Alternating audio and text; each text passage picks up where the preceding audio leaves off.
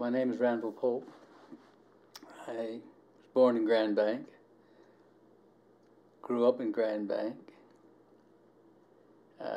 operated a business here for, I guess 35 years, a hardware store, and retired in 1998. My grandfather canned lobsters, and they were exported to Germany. Of course, he got stuck when the war broke out with Germany in 1914, and he had all these lobsters he couldn't sell. I guess they lived on lobsters anyway, but the fishermen lost big time. An event really that was remote from this bay, so an ordinary fisherman was affected by world events. Right on his doorstep. If you know what I mean. Wasn't war actually, but it was in a different way. I guess it was. He was taken by the loss of income. So the fish plant closed down in '93, I think it was, or '92, and they had 500 employees. They went from the new operators that took over, operated a shellfish operation, and they employed about 120 or something like that. And I don't think they got year-round employment. But this town really was in the fishery, We had, 12 months year-round employment. There was no downtime or anything like that. It wasn't seasonal. The boats fished all winter long in Grand Bank, and Fortune too, of course. Well, I guess I have an interest in history and things like that, so I don't know how much, what you want to know in history, but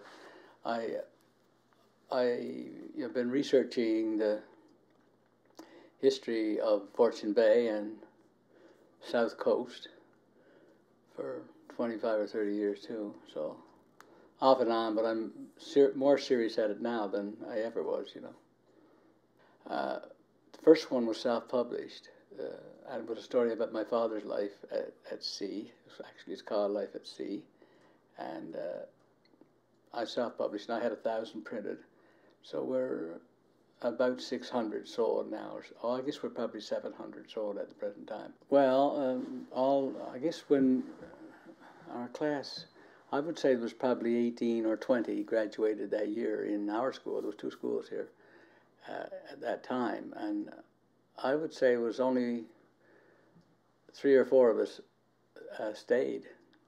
The rest went away to, most of them went to Toronto and that area, and worked at factory jobs and things like that.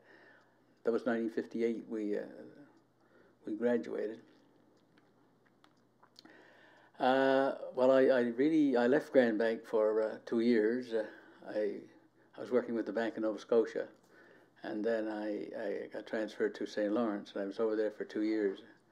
And from that, I started Grand Bank Lumber Company after I came back.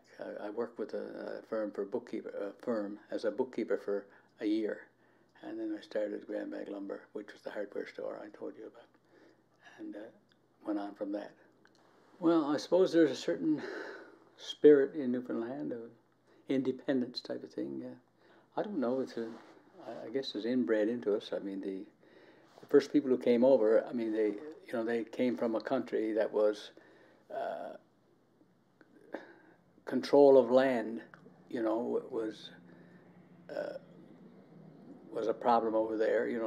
A person couldn't get ahead, but if after he came over here, he could own a piece of land, or if he squatted onto it, the same thing. If he had a piece of land, he could have lots of land. There was plenty of it out there. So that was an enticement to stay, and I think that's inbred into us ever since.